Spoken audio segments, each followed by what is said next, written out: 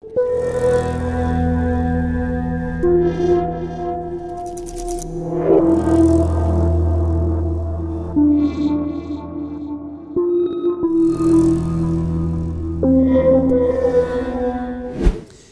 prijatelji, poruka koja je na mene ostavila najviše utiska iz prošle emisije koju smo radili, zapravo iz emisije Crna udovica iz Klokočevca, stigla je od naše verne pratiteljke, gospođe ili gospođice Julijane Lukić, 6971. Poštovani detektive braco, sve vaše emisije sam odgledala, od početka sam vaš obožavalac. Ovu epizodu ste izneli srčano, toliko da me je do suza dirnula. Mlada i neiskusna devojka sa 18 godina nije uspela ni život da upozna, a kamoli da je bila sposobna u svojoj slepoj zaljubljenosti unapred predvideti kakve je teškoće čekaju kada bude krenuo pravi život na planinskoj čuki sa mnoštvom obaveza, bez infrastrukture i sa 4 male dece. Tu ne pomaže ni entuzijazam, ni optimizam, ni velika ljubav. Obaveze su od ove mlade sa jedva 30 godina žene napravile do te mere frustriranu i izmrcvarenu osobu koja se drznula na jako opasan potez, s kojim je kao kulu od karata srušila egzistenciju i budućnost svoje voljene dece. Ko će njih da gleda sada? Zar je toliko bila slepa od ljubavi i toliko slepa od razočarenja? Da, nepostojanje prave komunikacije je i u ovoj priči odradilo već poznati scenario, koji se kao crven konac provlači kroz sve vaše čudne priče. Gde je bila podrška svekrve i njene majke? Zar u nikoga nije mogla imati poverenja, sem čuda mi čuda, baš u muževljevog najboljeg prijatelja, Srećka, koji je doneo očigledno veliku nesreću svima njima. Paradoks i ovdje nije falio i svima nama je za nauk, vi to tako dobro odradite, da svi mi dobijemo vrednu lekciju i pouku. Nek mu je pokojniku laka zemlja, a za nju će sudski organi uz pomoć psihijatrijskog veštačenja pronaći da li se ovo ubistvo desilo jer joj je sklop njenog karaktera takav zbog vladajućih okolnosti ili je to neka mračna kombinacija sveg i svačega. Jer, ma kako da ste sve detaljno nama ispričali, ko zna kakva se još tu tajna krije. Srdačan pozdrav za vas i sve cenjene gledaoce i čitaoce. Draga Ljiljana, hvala vam pre svega na ovako opširnoj i preciznoj poruci, koja je vrlo poučna. Mnogo toga ste napisali što može da koristi kao pouka mnogima, pa i meni.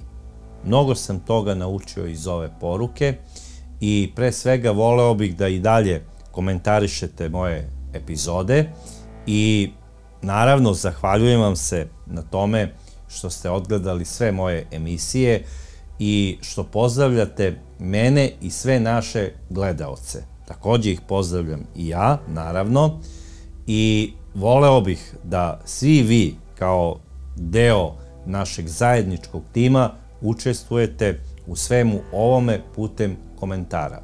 I slažem se sa vašom konstatacijom da je nedostatak komunikacije veoma opasna stvar kada se javi u bilo kojoj vezi, čak i u najavi. Zato sam i napomenuo da muškarci treba dobro da slušaju svoje supruge i da ih saslušaju u njihovim željama. I na kraju krajeva da razmisle dobro o tome, jer može da se desi da u suprotnom ostanu ili bez voljene žene ili, ne daj Bože, bez sopstvene glave, kao što je to bilo u ovom slučaju.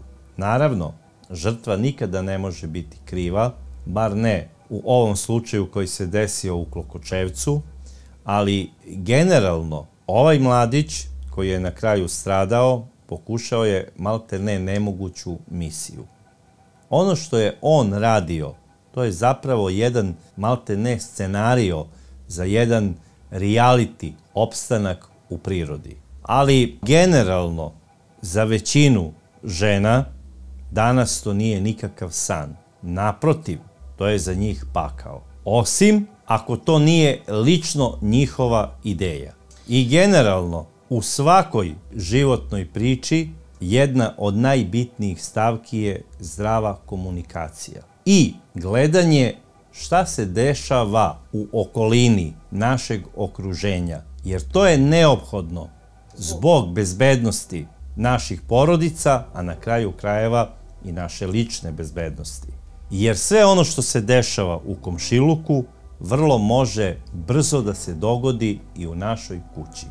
I ne trebamo žmuriti pred nekim dešavanjima, već da smislimo pravi način kako ćemo određeni događaj prijaviti nadležnim organima. A večeras ćemo govoriti o jednom drugom slučaju gdje je također lažiran nestanak jedne žene iz okoline Šapca, za koju se nešto kasnije utvrdilo da to zapravo i nije bio nestanak. A o čemu se zapravo tačno radi? 28.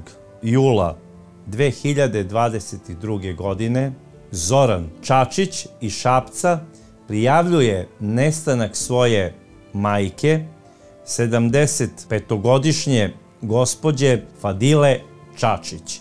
A ko je zapravo bila Fadila Čačić?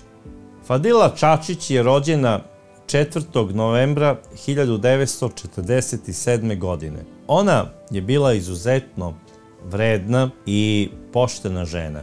U braku sa svojim suprugom ona je rodila sina Zorana, koji je bio vrlo lepuškast mladić i pošto je rano ostao bez oca, slobodno mogu reći i malo razmažen od svoje majke Fadile. Imali su prelepo imanje u Šapcu, koje se sastojalo od 2 kuće i dosta tih pratećih objekata koji su bili izgrađeni u samom dvorištu.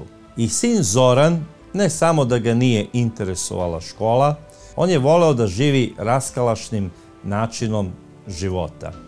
Voleo je zapravo puno žene. I on je menjao žene kao na pokretnoj traci. Imao je čak i 5 brakova. I svakog od tih brakova po jedno dete. Iz jednog od tih brakova on je dobio i sina Desimira. Desimir je rođen 1989. godine u Šapcu, u jednom od Zoranovih brakova. Voleo je malo da imitira svog oca, ali je u toj imitaciji dosta nekako zaostajao, nije bio predodređen da bude švaler i počeo je da se druži sa lošim društvom. A zapravo njega je čuvala njegova baka Fadila. Zato što kada je Zoran u tim plejadama menjanja supruga i žena, u jednom trenutku rešio uzimam sada sljedeću ženu, prelazim da živim u drugoj kući sa suprugom jer ostala je u drugom stanju. Majka Desimirova je ostavila ovu porodicu i Desimir je kao beba ostao kod bake Fadile. I baka Fadila je njega odgajala od kile mesa, kako se ono narodski kaže. Ona je Desimira obožavala. Htela je da Desimir ima sve kao i druga deca. Nije naravno mogla da mu nadoknadi odsustvo roditelja i roditeljsku ljubav, ali je ona svojom ljubavlju koju je pružala kao baka bila maltene baka heroj. I to su svi iz njenog komšiluka i govorili. Fadila je uvek kupovala dobru garderobu za svog unuka, da ne bi se primetila razlika u oblačenju od druge dece i da kažu eto on raste kod babe i sada nosi lošije patike ili lošiju jaknu. Ne, Fadila se trudila da ovo dete školuje, da ono bude lepo obučeno i da bude lepo vaspitano. Međutim, koliko god da je njena želja za sveukupno dobro ovog deteta, zapravo njenog unuka Desimira, bila velika, Desimir to nekako nije shvatao, nego malte ne, on je i bojkotovao tu njenu zamisao.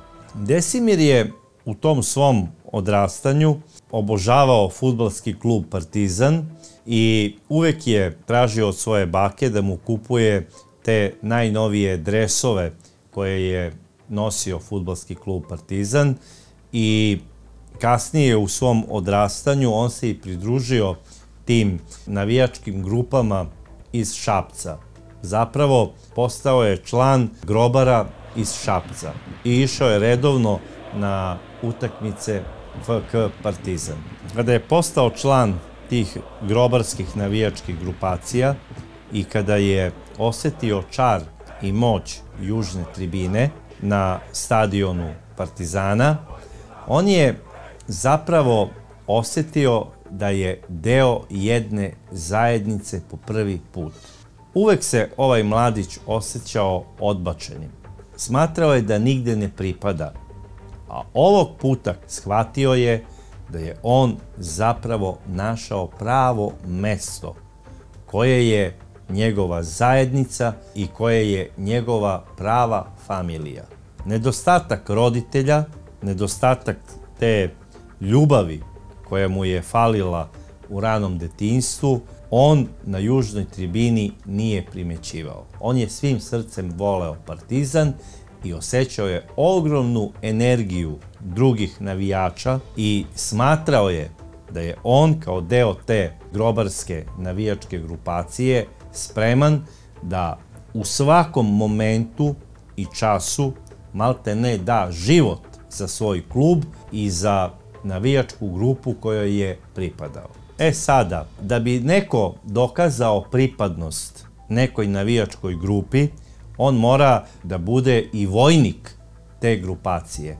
A obično vojnici tih navijačkih grupa postaju i nasilni, imaju tuče sa navijačkim grupama suprotnih klubova i tuku se kako bi se dokazali vođi grupe. Također je i Desimir učestvovao u tim bezbrojnim tučama, bivao je hapšen od strane policije, ne samo u Šapcu, nego po svim gradovima Srbije, gde je išao da navija za Partizan i dobijao je krivične prijave.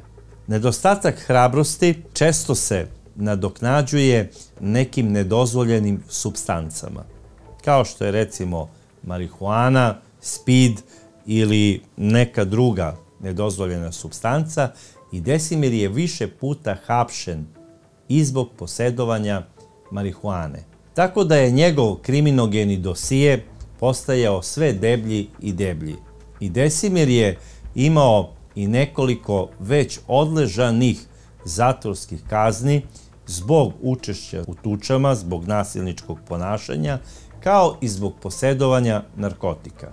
Njegova baka Fadila naravno bila je protiv njegovog ponašanja i protiv toga da se on previše druži sa tim navijačima, jer je govorila oni te vuku u loše situacije, ajde sine molim te oženi se, evo ja ću da ti čuvam decu kao što sam i tebe čuvala, samo dovedi neku devojku i započni život. Zapravo, baka Fadila se nadala da ako se Desimir oženi, da će žena uticati na to da on postane drugačiji, odnosno da postane domaćin. Jer će naravno u braku doći, hvala Bogu, i dečica i on će prestati da ide i po tim utakmicama i da jednostavno sve to batali i da počne da se bavi više svojim zanatom, odnosno gipsarskim zanatom u kome je bio malte ne pravi umetnik. Međutim, Desimir je otišao sa grupom partizanovih navijača u Grčku da bi podržali njihov bratski klub iz Soluna PAOK, koji je igrao jednu veoma važnu utakmicu tada za njih protiv Olimpijakosa. I kao što obično to biva, i pre i posle utakmice dolazi do incidenata i do tuča. Grci su isto poznati kao vrlo temperamentni i opasni navijači, koji su skloni nasilju i incidentima. U jednoj od tih tuča Desimir je došao i u sukob i sa samom grčkom policijom. I bio je i uhapšen. I zbog te tuče mu je suđeno i neko vreme je proveo u grčkim zatvorima. I sada boravak po tim grčkim zatvorima, posebno za ljude koji dolaze iz Srbije, je jedan vrlo egzotičan susret sa jednim nepoznatim svetom za mnoge od njih. Iako imaju možda dosta zatvorskog iskustva iz naših zatvora. Grčki zatvori su pre svega u 80% slučajeva popunjeni albanskim zatvorenicima, koji su protivnička strana zatvorenicima iz Srbije, kada se nađu zajedno u nekim kazamatima. I neretko dolazi i do tuča. Naravno, Desimir je kao pripadnik partizanove grupe navijača odmah bio pod zaštitom PAOK-ovih navijača koji su bili u tom trenutku u grčkom zatvoru i upustili su ih onako u neku svoju već razrađenu infrastrukturu u Istom, gdje je robijao u Larisi. To je jedan, kako bih rekao, zatvor iz 19. veka. Grčki zatvori su jedno 100 godina iza naših zatvora po svim kriterijumima. I što se tiče higijene, smeštaja, hrane i svega ostalog. Svi ti navijači koji su bili u grčkim zatvorima znaju da neretko dnevni obrok u istima bude samo parče hleba i jedno kuvano jaje. I to ako uspete da dođete do njega. Tako da Desimir je bio prinuđen da uz pomoć svoje grčke bratije, koja je robijala s njim, bude uključen u jednu priču dilovanja marihuane u zatvoru. I to je radila jedna ekipa sa Krita, sa kojom se on zbližio. A bili su isto navijači PAOK-a. I sada je Desimir počeo da se ponaša kao pravi mafijaš. Mogao je da ode u kantinu, da kupi sve šta mu treba, da sa grčkim cimerima u zatvoru ima slobodniji način života jer nisu oskudevali što se tiče hrane, kafe i svega ostalog, uključujući naravno i cigarete, jer bogatstvo u grčkim zatvorima se ceni po kafi i po cigarama. Ako imate boks Marlboroa, onda ste baja. Ako imate u 100 i nekoliko onih Nes kutija kafe, onda ste Bog otac. I ako uspete još da prošvercujete i neki joint preko toga, onda ste kralj. A Desimir je uz pomoć grčke bratije sa Krita sve to uspevao da izvede. On se u tom zatvoru u Larisi najviše družio sa jednim likom koji se zvao Kostas Papadopoulos. Ovaj momak je imao veliki tim zatvorenika koji je stajao iza njega i on je gotivio navijače iz Srbije, smatrao ih je svojom braćom i bili su zaštićeni od albanskih grupa zatvorenika, koji su tamo robijali zbog raznoraznih krivičnih dela. I sada, ni jedna soba ne može da bude soba od ugleda ako nema svoju tajnu žicu. Po time podrazumevam naravno mobilni telefon. Tu je sada ona nameštaljka kao i u našim zatvorima. Bezbednosne službe preko svojih špijuna u zatvoru namerno ubacuju telefone u zatvor. Da bi ih prisluškivali i da bi znali kada će, recimo, izbiti neki neželjeni incident ili, ne daj Bože, pobuna. Daleko bilo štrajk glađu i tome slično. I onda preduzimaju na vreme određene mere da bi sve to sprečili. Desimir nije ni znao, naravno, da on koristi faktički službeni telefon grčke policije. On se slika, šalje svojim drugovima ovde po Srbiji slike iz grčkog zatvora, iz ćelije, na zidu piše ovde vladaju grobari sa juga, mislim čovek od ugleda. U jednom trenutku on je grčki zatvor u Larisi doživeo kao fakultet. Posle izvesnog vremena, kada su Grci skapirali da on i nije baš neki kalibar i kapacitet koji treba da robija i da jede iz državnog kazana Republike Grčke, oni su Desimira proterali. I on je dobio zabranu ulaska u Grčku, a zapravo i u celu Evropsku uniju u trajanju od 5 godina. Kada je Desimir posle ove grčke avanture došao nazad u Šabac, on je imao malte ne sada i neku izgrađenu reputaciju opasnog momka. Svuda je on pokazivao slike iz grčkog zatvora, to mu je bila neka viza za ulazak u pravo navijačko društvo fudbalskog kluba Partizan i on je rekao, ja sam zbog mog kluba robijao dole u Larisi i imao sam bezbroj tuča sa navijačima Olimpijakosa i sa nekim albanskim navijačkim i zatvoreničkim grupama. Sada, 99% je on sve to i izmislio, naravno, ali generalno to je palilo kod mnogih, pa i kod nekih devojaka.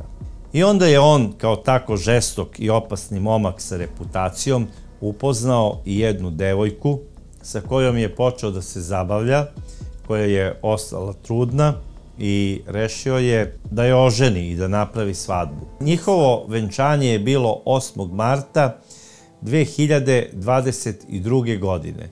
Naravno, posle venčanja napravio je i proslavu u svom dvorištu.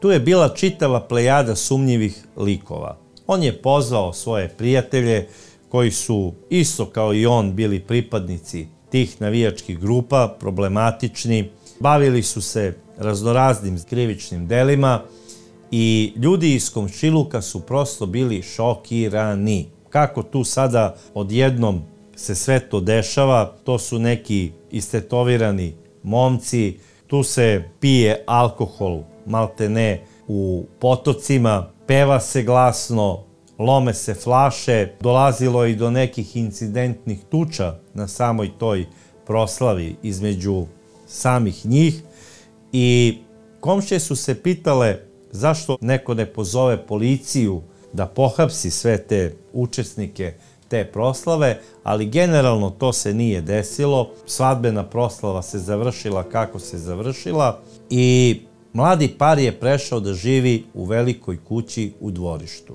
Baka je bila presrećna. I brak je tekao svojim tokom, naravno bilo je tu i ljubavi, malo i nekih svađa, sve je to išlo normalnim tokom kada se to gledalo iz daljine. I Baka Fadila je bila najsrećnija u maju 2022. godine kada su joj unuk Desimir i njegova supruga saopštili da će beba koju čekaju biti devojčica. Njenoj sreći nije bilo kraja. I ona je sa svojom snajom, zapravo sa unukom snajom, razvila jedan vrlo prisan odnos. One su svakog jutra pile zajedno kafu i poveravale se jedna drugoj. Pričale su o mnogim stvarima.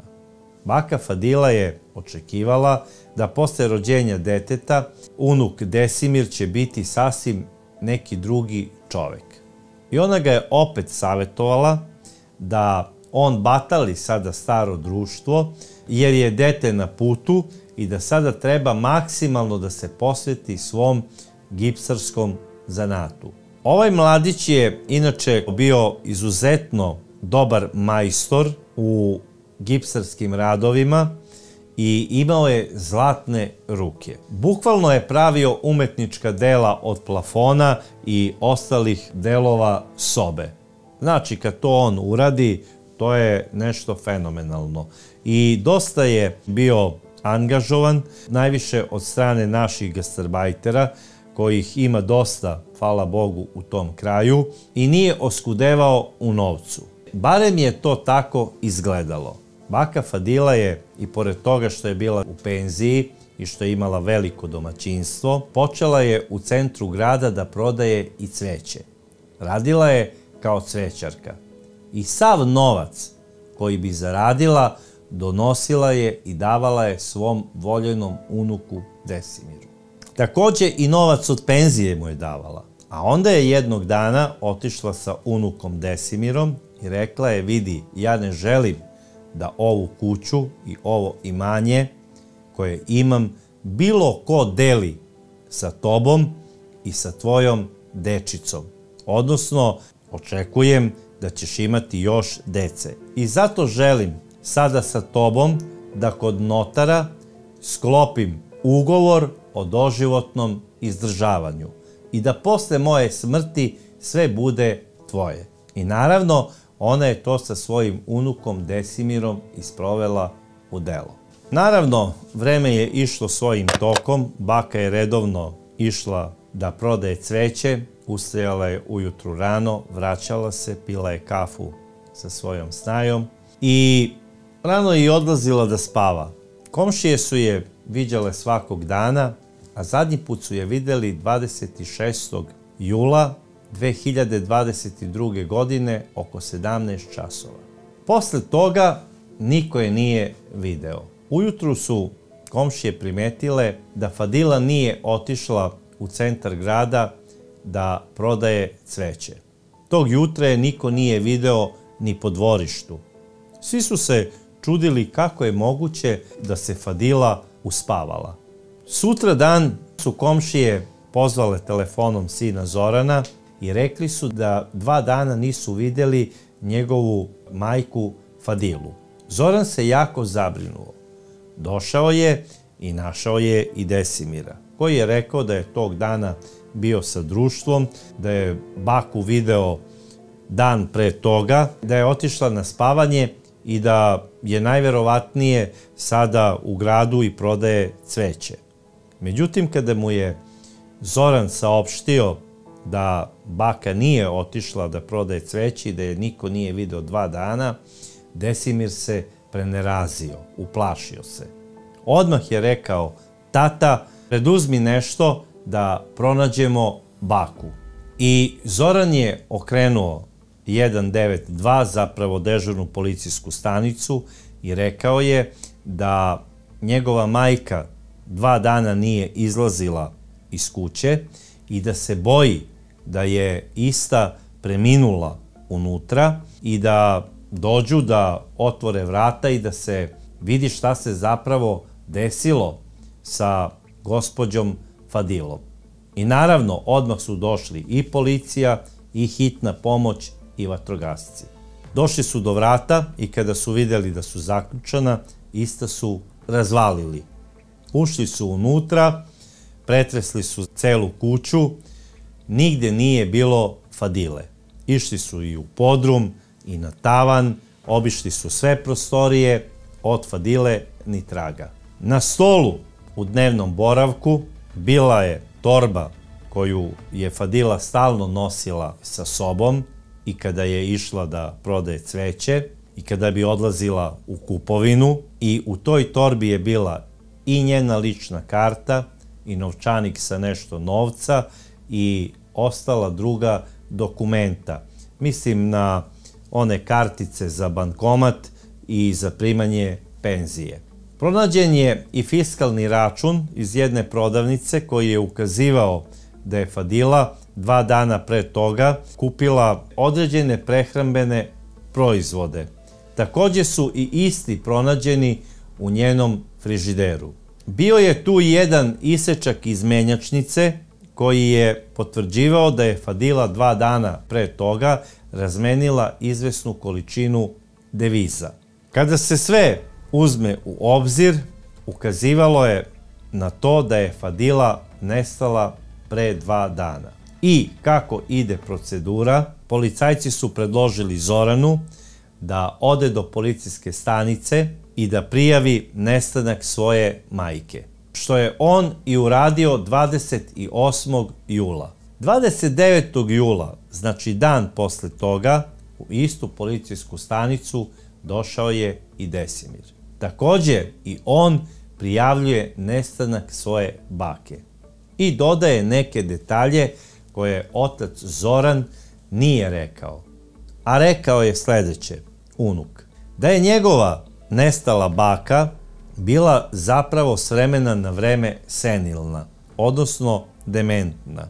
Da je znala da zaboravi neke stvari, da izgubi tako ključeve i da je on zbog toga nekoliko puta menjao i brave na njenim ulaznim vratima. I da se sada plaši da je ona otišla u šetnju i da ne zna da se vrati. I moli policiju grada Šapca da obavesti sve građane, ako vide negde njegovu baku, odmah jave ili policiji ili njemu. Također je Desimir preko društvenih mreža postavio sliku iz lične karte njegove bake i napisao je: nestala je moja voljena baka, Fadila Čačić, stara 75 godina. Ako je neko vidi iz Šapca ili bilo kog drugog mesta, neka mi se javi na ovaj broj telefona, i ostavio je i svoj broj telefona. I dole je još stavio da moli savesne građane da postupe tako, jer je njegova bol za nestalom staricom prevelika, jer ga je ona othranila malte ne od kile mesa, kako je napisao. I sada, posle te njegove objave, stiže gomila onih komentara u smislu podrške. Najviše su se javljale starije dame i govorile su: sine Desimire, izdrži.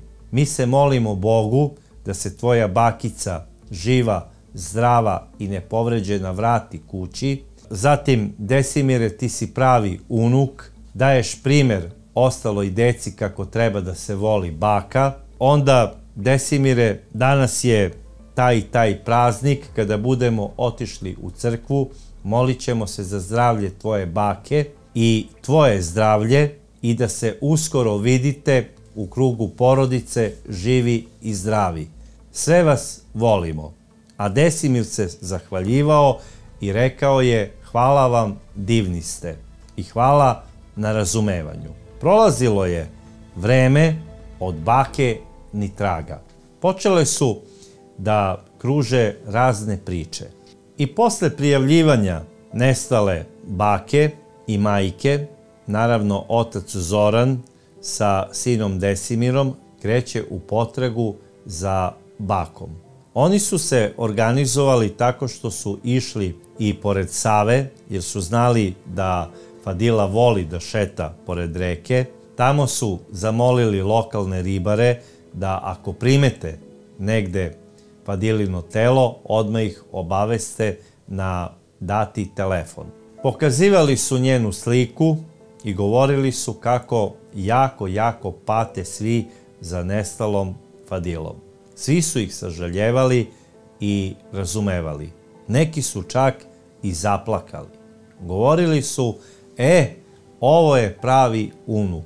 On ceni i poštuje svoju baku koja ga je umjesto majke othranila.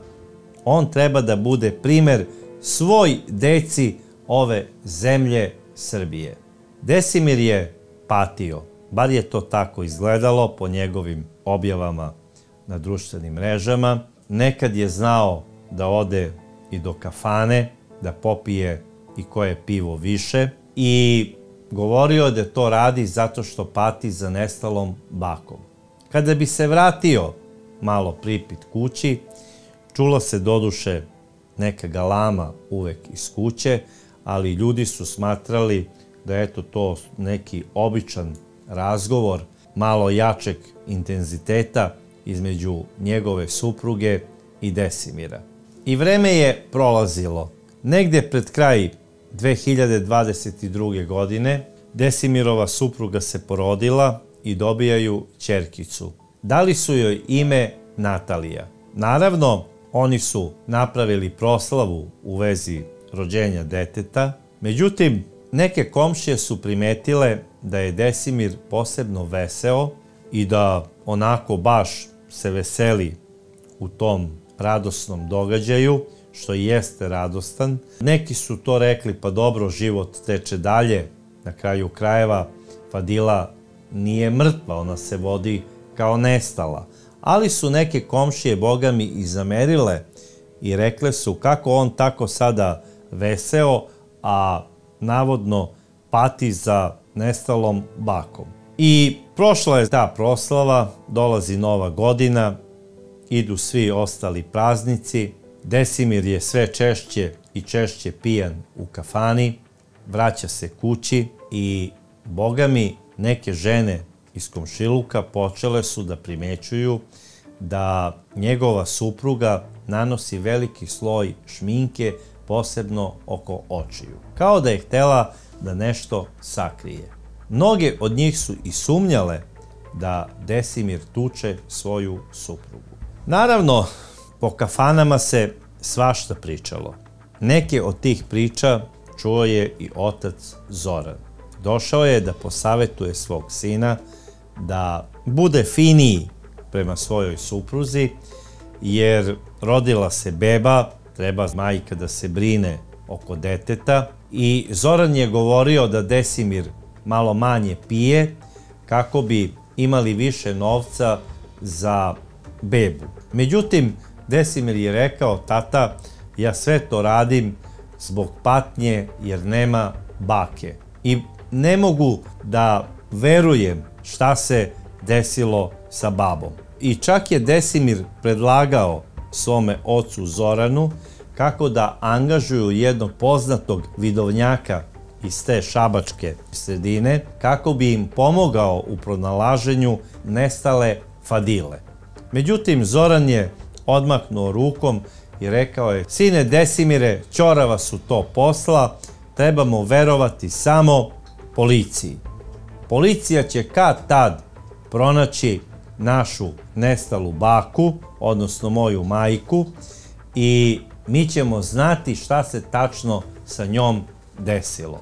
Naravno, na te reči Desimir bi rekao: tata, ja u to ne verujem, jer policija apsolutno nikada nikog nije pronašla kada bi nestao. Zoran nije mogao da shvati da Desimir ima mržnju prema pripadnicima policije, jer kao navijač imao je bezbroj sukoba sa dresom policije, sa uniformom, i neretko je bio i u zatvoru.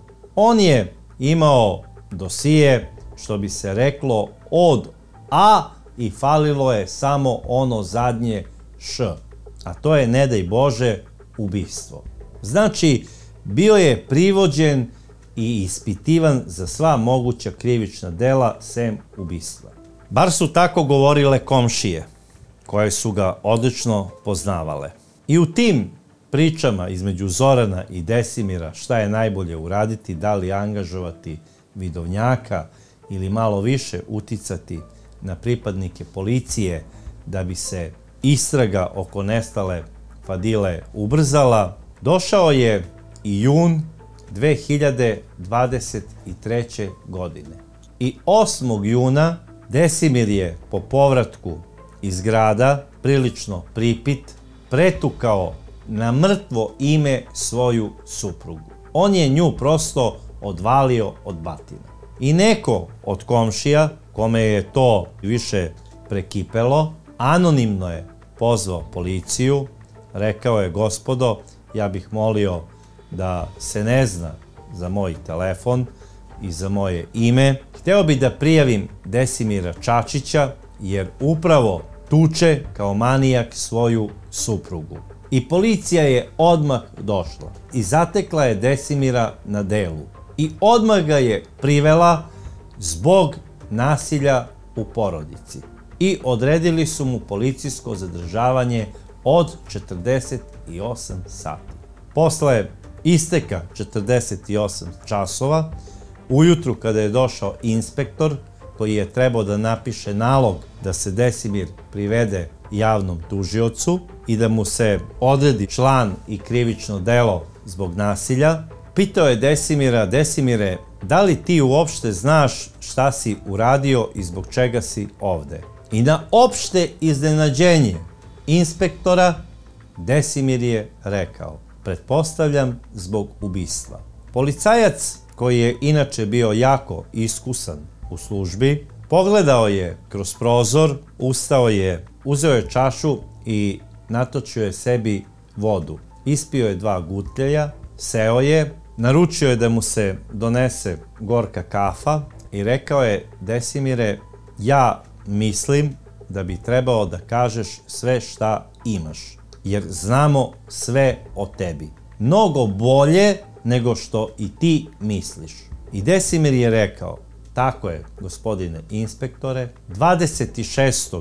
jula prošle godine ja sam imao svađu sa mojom pokojnom bakom Fadilom Čačić. Inspektor je samo podigao levu obrvu i rekao je: molim te, Desimire, ponovi mi sa kojom gospođom si imao svađu, a on je ponovo doslovice rekao: sa mojom pokojnom bakom. Onda mu je inspektor rekao da se ovaj razgovor snima i da će on sada pozvati tužioca da pred tužiocem ispriča istu priču. I naravno, po pozivu inspektora odmah je došao i tužilac. I šta se dešava? Desimir priča u detalje kako je 26. jula imao svađu sa svojom pokojnom bakom Fadilom. U jednom trenutku ona je digla ton na njega i rekla je: ako i dalje budeš nastavio da tučeš svoju suprugu, ja ću te prijaviti policiji. I odmah ću otići kod notara da raskinem ugovor o doživotnom izdržavanju. To je toliko razbesnelo Desimira da ju je on uhvatio onako šakama oko njenog krhkog vrata i stegao iz sve snage. Nesrećnu Fadilu je zadavio.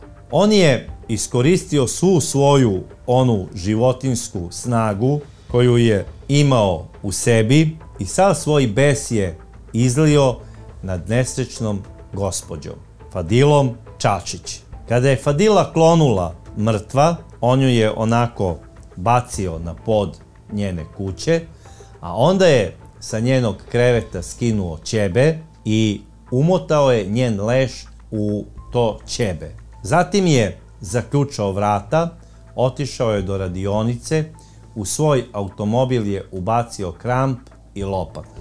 Tek kada je pala noć i kada niko nije obraćao pažnju šta se dešava u njihovom dvorištu, on je izneo Fadilin leš onako umotan u ono ćebe, stavio je njen leš na zadnje sedište svog automobila, a onda je doneo gomilu stare garderobe koju je bacio preko ćebeta.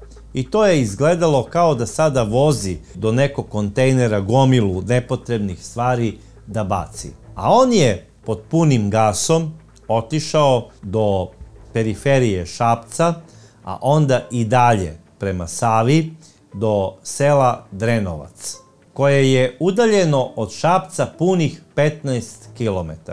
Tamo je na jednom mestu koju je on odabrao kao sigurnu lokaciju uzeo kramp i lopatu, iskopao je 1,5 m duboku raku u koju je ubacio telo njegove nesrećne bake Fadile Čačić. Zatim je sve to zatrpao i preko je doneo neki suvi pesak i onako je bacio kao da izgleda da tu ništa nije kopano.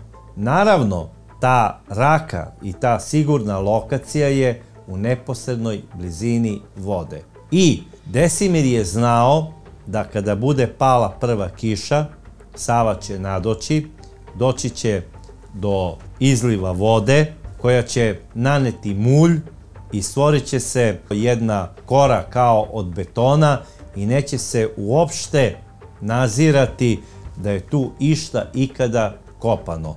A smatrao je da dubina od 1,5 metar je dovoljna da leš u raspadanju ne osete psi lutalice. I tako se i desilo. Kada je Desimir odveo policiju i vatrogasce sa javnim tužiocem na mesto za koje je rekao da je sigurna lokacija i gde se nalazi telo njegove pokojne bake Fadile, nekoliko puta su policajci kopali u prazno jer Desimir nije bio siguran da odredi lokaciju, jer je reka nanela veliki talog mulja. Međutim, u jednom trenutku neko od policajaca je rekao: evo, ovde se nešto nalazi, mislim da je u pitanju ćebe. I tako je i bilo. Posle skoro godinu dana, zapravo 10 meseci od nestanka Fadile Čačić, ona je pronađena u iskopanoj raci pored reke Save u ataru sela Drenovac, 15 km od Šapca. I misterija nestanka ove gospođe je rešena. Međutim, tek sada su svi bili u šoku. Ubio ju je njen voljeni unuk Desimir, koga je podržavalo pola Srbije preko društvenih mreža da istraje u traganju za svojom bakom. Tužilac je odredio pritvor od 30 dana Desimiru Čačiću i odredio mu je član za teško ubistvo, po kome će mu biti suđeno i za koji može da dobije kaznu od 10 do 40 godina zatvora, a možda i doživotni zatvor. Ja ne znam sada koja će kazna biti izrečena od strane Višeg suda u Šapcu Desimiru Čačiću za krivično delo teškog ubistva, ali znam da je saznanje koje je procurilo odmah u javnost izazvalo pravi zemljotres. Svi su sada plakali od tuge i od besa zbog sudbine ubijene Fadile. Sada na društvenim mrežama svi traže najstrožu kaznu za njenog unuka Desimira, koga su podržavali do juče. Međutim, bilo kako bilo, tako je to u životu. Desimir će imati sigurno dosta vremena da se pokaje za ono što je uradio. Ja ne znam sada šta će biti sa njegovom suprugom, da li će ona uživati u onoj kući sa svojim detetom koje je nesretna starica ostavila svom unuku i svom ubici. Generalno ja smatram da nju niko ne bi trebao da tera iz te kuće, bez obzira na sve, jer ona nije kriva ni za šta, jer je i sama bila žrtva nasilja istog monstruma, koje je i dovelo do toga da se sazna tajna o nestanku Fadile Čačić.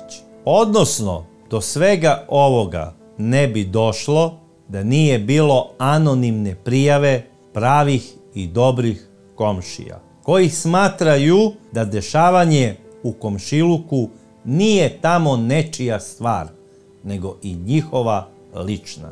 I da plač neke žene je dovoljan alarm da se obavezno pozove policija.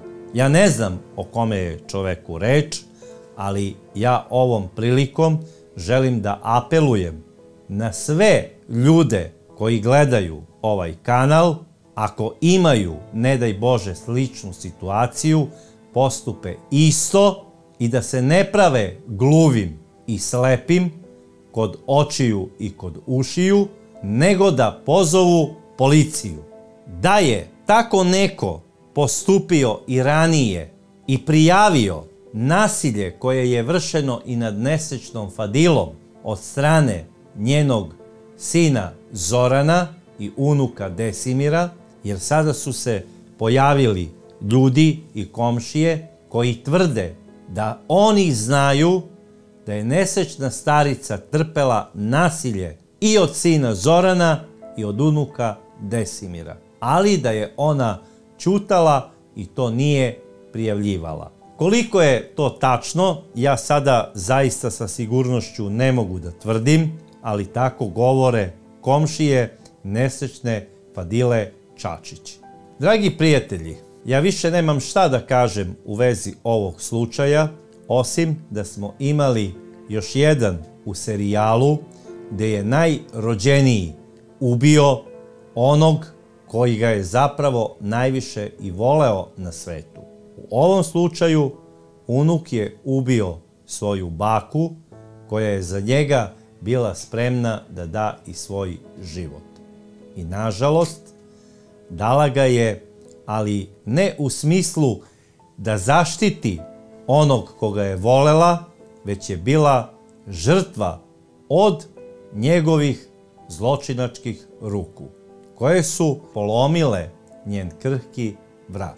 Ako znate neki slučaj iz svog komšiluka da neka žena trpi nasilje od svojih ukućana, nemojte ćutati. Prijavite isto nadležnim organima, jer možda ćete joj na taj način spasiti život. A vaše mišljenje o ovom slučaju, kao i dosad, napišite u vašim komentarima. Znači, obavezni like i moj pozdrav. Do sledeće čudne priče.